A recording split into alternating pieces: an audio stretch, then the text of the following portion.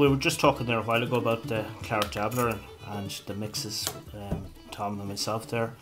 And this is the Claret Dabbler we're going to start first of all. We're just going to tighten everything up there, pop it in the vise. And we start off with our thread. What hook are you on, Jack? You're on the... I'm on the Full of Mills medium. The medium. Yeah. The 1550. Yeah. So we're just. And you're going to size 10. I'm just going to go to size 10, Tom. So we're just going to run down the shank. How many 12s and dabblers? A few, Tom. Not as probably. Because I don't. Probably up this direction. You tie more. I'd be trying up around here. Yeah. It wouldn't be a massive. Usually, if someone wanted, we say kind of a 12, I actually like tying the Claret Dabbler short on a 10. On a 10. Yeah, fair enough. Yeah. You know, it's a kind of an old traditional type thing. I think that went back from Loch Mass time. You know, moved up a bit the hook. Yeah. So look, we're going to run that down towards the bend of the hook, and we're going to take pheasant tail. A little bit of pheasant tail. Usually always pheasant tail or bronze mallard. Bronze mallard, pheasant tail. It's between the two. It's really. between the two of them. It's between the two. Unless you're going for a really gearish one with a bit of a bling on the back. Yeah. So basically, I'm going to just snip it like that. How many fibres are there, Jackie? I didn't count. You want to count them? Could you count them there, please, Jackie? I think I need to change my glasses, Tom. Yeah. You know, but look, there's about 5 there, Tom. Right. You know, so basically what I usually do. You got it from me. So basically what I do is I just measure like that, Tom, and then I run it down the length of the shank. Yeah, the shank. Yeah, and I just run it down, and then a pinch and loop like that, and then run it back up again. And I'd like to get that kind of see the flare that's coming through. Yeah. You know, so. And we've not gone for a tag or a button. No. I think with that mix that we've done earlier on the last video, Tom, I think there's enough of a flash coming. You can see it there coming through. It's rich. It's really nice, yeah. It is rich. Is a great way to describe it. Absolutely. Yeah. Really, really rich. You know. It's funny. I was saying just when we were putting it back together there. You know, sometimes, and you were saying Melvin and Mask. Like there are times on Corrib where they don't want to see a bit of flash at all. No. And I'm looking there at the black claret one, and I will definitely be tying that just on its own. Yeah. I'm with you totally. On Mask, sometimes it's got to have a bit of bling. Bling, yeah, that, a little bit, as we say, bling in it. Yeah. So I like a red wire. Yeah, I'm with you. It really stands out, especially with the claret. With the claret sets it off. Yeah, definitely. It can actually change the look of a fly completely. Absolutely. Yeah, absolutely. Now, what impressed me so much with this dubbing, Tom, is just how easy. I mixed it by hand in the last video. We saw that. Yeah, we mixed it. Yeah, and it's 2 shades of claret. And one is the seals, the seals substitute, and the microflash dub. Absolutely. I think when you said they're rich, rich. It is. You can see it there going on how rich it is there, Tom. And this is going to really bling, as they say, out. You know, you can see it there. Look, it's just.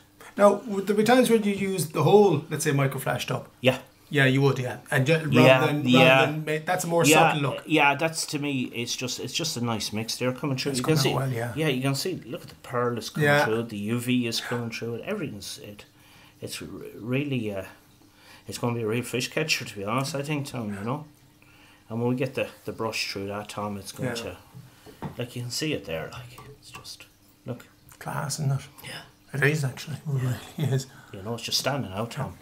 So we're getting a claret hackle. This is actually cock cape. This is actually one of my friend's capes. Tony Sullivan from Cork. Is that one Tony's? Oh, that's Tony sent that up to me as a little present. Yep. You know, so. Just great colours. Great colours. Great fly tire. Yeah, he is. Yeah. Yeah. You know, so I'm just going to put one small hackle down the body of it, Tom, because I'm going to brush this out. Right. You know, so get my little No, dabblers, do you do 2 turns first and go back? Or I'm just going to do one quick turn and and I'm going to build the head up with a larger hackle. Just to give that, you know, that kick in the water, you know. So basically I'm just going to go 1 and then at the body. Like that. And you can see it just starting to come through. You can see it peeking out almost, isn't it? And I haven't even put the brush on it yet, Tom, you know. So we're just going to catch it in. There's about 4 turns back with it. Yeah. So I'm just going to catch it in again. And see the red coming through it, look, Tom? Yeah. And as we keep saying, super rich. Yeah. And then we're just going to catch the wire. Like that. And over.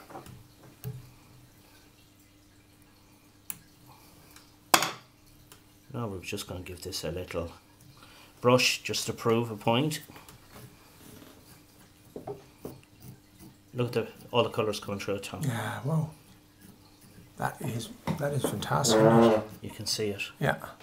To me, Melvin, Arrow, Mask. Anywhere, actually. And I mean, even Sheelin, you could tie that in an 8 there for Sheelin. Yeah, because they like the bigger thing, don't they? Oh, they do. Bigger throat, bigger fly. And bigger mouths.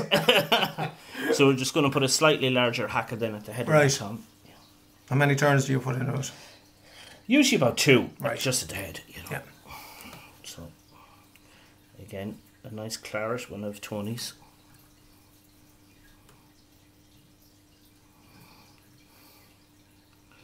Cut off my waist again. Like a lot of people, you know, they be asking, you know, about the different types of wings on Claret Dabblers, Tom. But I'll show you the way I like to tie my one. I want to see the way you do it now, because it's everybody. I won't say everybody's different, but there are a number of styles, and some people use one style, other lads use a different style.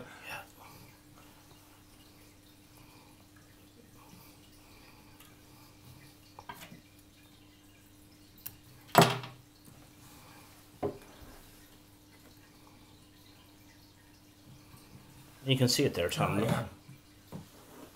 I'm trying to come at it from the other side. You can see, it's just everything is just kicking off in it, Tom. The colour, like, you know.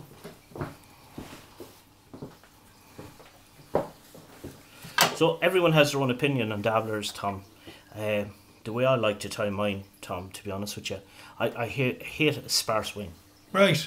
Yeah. I just don't like it, Tom. Yeah. And you know, and that's my thing on it. So what I always do, Tom, is get my bit of bronze mallard, just put it out like that, cut it, I